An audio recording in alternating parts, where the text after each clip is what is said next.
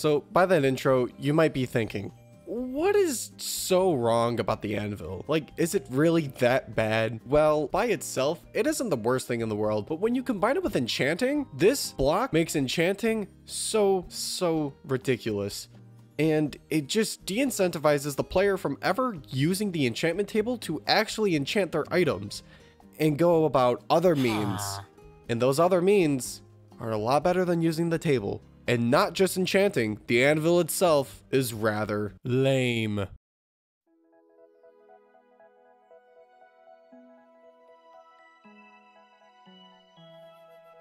On November 18th, 2011, the enchantment table was added to Minecraft.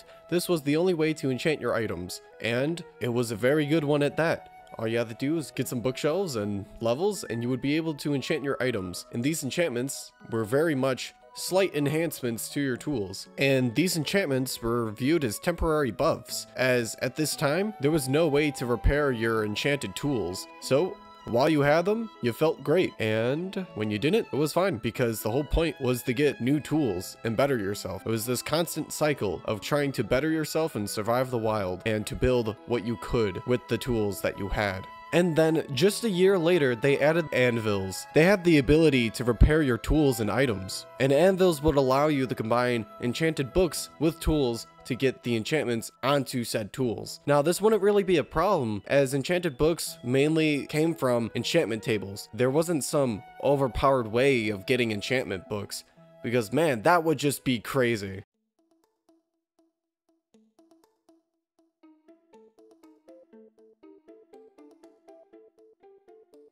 While villager trading was a relatively old feature of Minecraft, it wasn't so easy to get the right enchantment books, as you had to make a whole bunch of new villagers just to have a chance of getting the right enchantments that you wanted from a librarian, and you didn't even have the choice whether it be a librarian or not. But comes 1.14, the Village and Pillage update, where you're able to get any sort of villager you want with ease. While this is very nice and a very big quality of life, it changed a lot about Minecraft, and one of its cores being mending. But we'll get to that later. Just as a whole, being able to get whatever enchantment book you want out of a villager, so long as you constantly re-roll the guy, means you can get whatever the heck you want. Granted, it's still a lot of work, but it's a lot easier than having to combine multiple tools from an enchantment table, to the point where you even wonder why you even would use the enchantment table once you get a villager trading hall set up. Now, the main problem with this is getting enchantment books from villager trading halls shows how terrible the enchantment table as a whole is. The enchantment table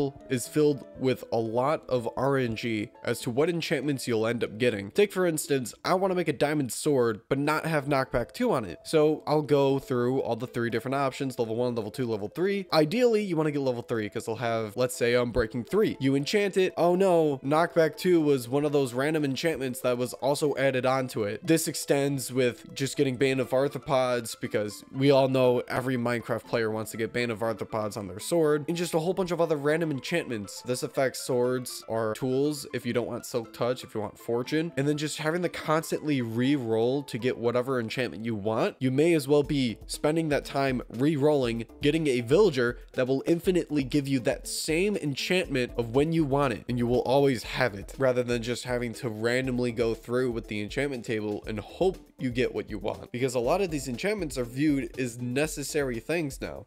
It isn't just some temporary buff, because we're able to give these tools eternal life with mending, which, by the way, not only do enchantment tables give you less enchantments and are more random, villagers are able to give you enchantments that not even the enchantment table can give you, because villagers are able to give you some treasure enchantments. So the enchantment table is in this really sad state of why would you ever use it? And wait, hold on. I think someone's knocking at the door.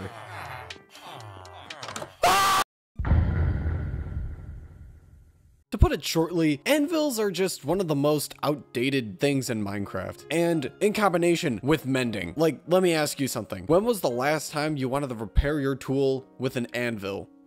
You still thinking? Yeah, it probably was a long time ago. Maybe the first elytra you got, maybe the first diamond pickaxe you got in your world, because you haven't gotten mending yet. But there's this whole thing of mending being a quality of life improvement. Well, it is so much to the point where people don't want to repair their tools in the anvil. Now, Let's quickly go over some improvements that I think would remedy this. Number 1, get rid of the too expensive inside of Anvils. It doesn't matter. If people want to spend 40 levels on their tools, just let them do it. There's no reason that this arbitrary limitation is in here. It's outdated and from a very old stance of Minecraft. Minecraft isn't like that anymore. Get rid of the XP cap. Number 2, if you're repairing an item, it doesn't make sense why there's an experience level requirement for it. It should just be the material itself. Because at that point, if your tool doesn't even have any enchantments on it, you might as well just make a new one. Also, this doesn't have to be a change at all. I just thought it'd be a little nice. When you're naming an item in an anvil, it'd be nice if it didn't cost a level.